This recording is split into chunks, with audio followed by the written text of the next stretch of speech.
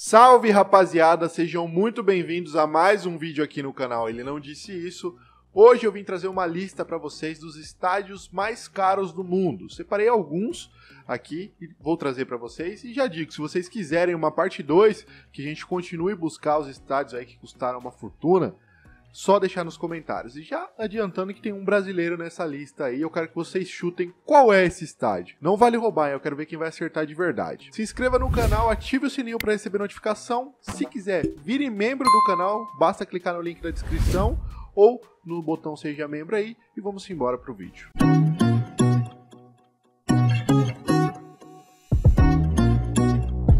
Antes da gente começar, eu separei de acordo com os valores em relação à valorização da moeda. Então, assim, tem estádio que é em libra, em dólar, em euro, em real.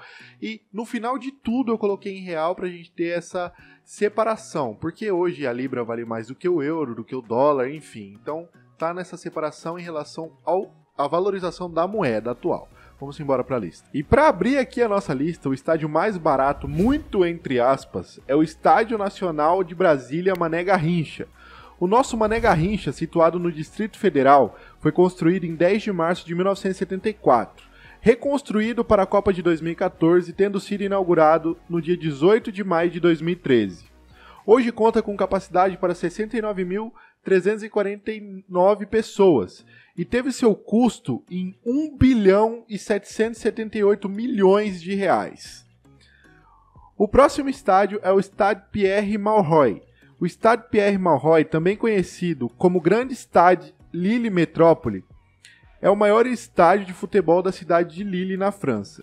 Foi construído para a disputa da UEFA Euro de 2016 e abriga os jogos do Lille.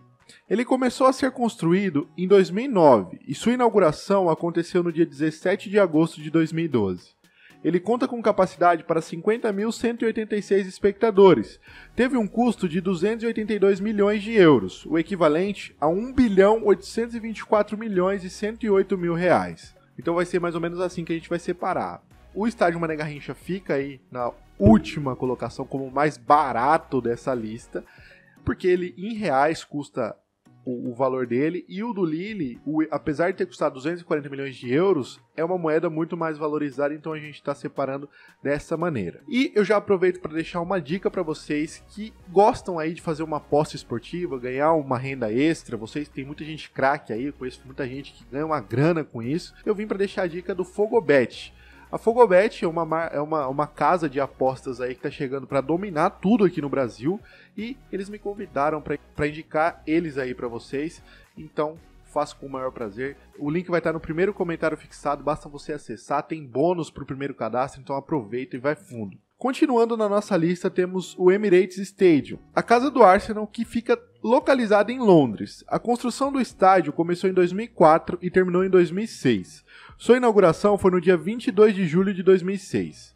Ele conta com uma capacidade para 63.361 pessoas e teve um custo de 430 milhões de libras, o equivalente hoje a 3 bilhões 198 milhões e 671 mil reais. Dele partimos para o estádio Krestovsk, o estádio russo situado na ilha Krestovsk, em São Petersburgo, a casa do Zenit e da seleção russa de futebol.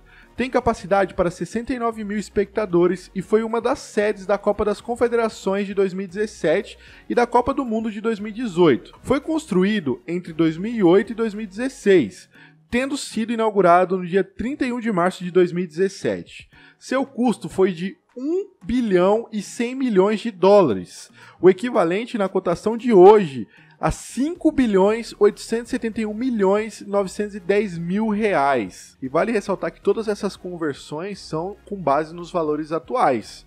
Então, assim, na época que foi feito, com certeza essas moedas eram menos valorizadas em relação ao real do que hoje.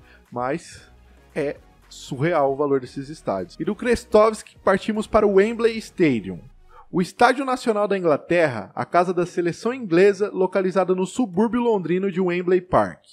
Conta com capacidade para abrigar 90 mil espectadores e é o maior estádio do Reino Unido e o segundo maior estádio da Europa, ficando atrás apenas do Camp Nou, em Barcelona.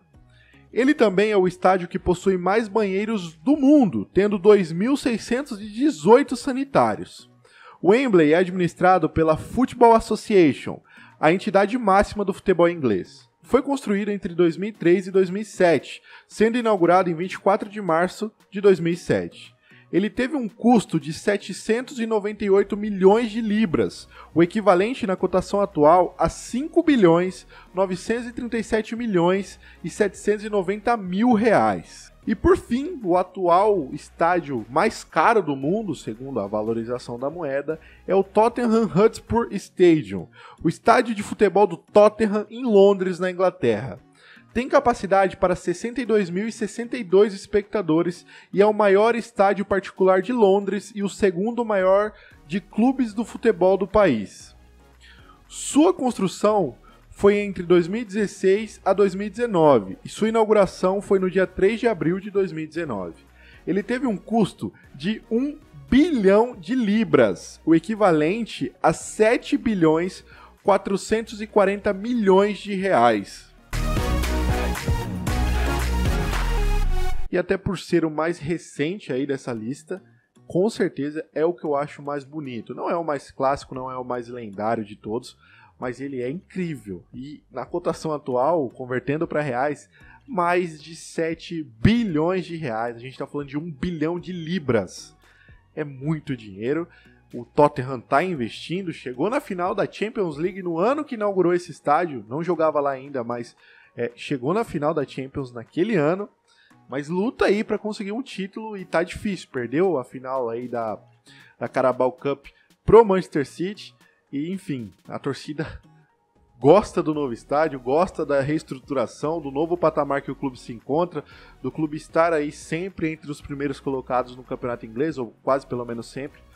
Mas eles querem títulos. E por enquanto não tá vindo, mas acredito que venha mais cedo ou mais tarde aí.